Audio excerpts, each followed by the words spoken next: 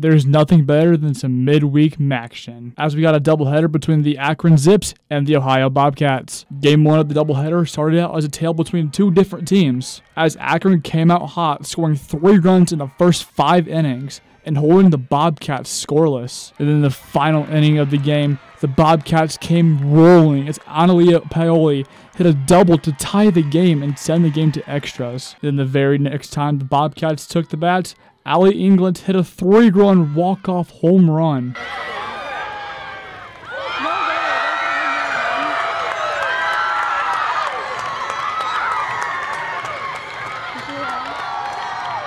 Coming off of a huge Game 1 in this doubleheader, the Bobcats looked to continue that momentum into the second game.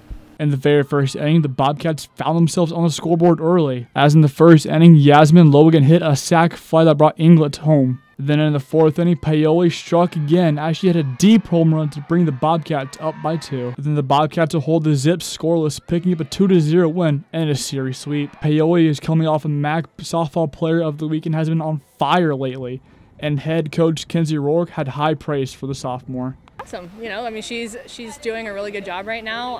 Obviously seeing the ball well, and you know, what goes unnoticed sometimes is she made a couple of really awesome defensive plays this weekend that, you know, kept balls out of the outfield, and you know, I think that's just as important. Looking ahead for the Bobcats, they'll hit the road Saturday and Sunday as they have a 3-game series against Ball State. For WOUB and Bobcat Showcase, I'm Tanner Watts.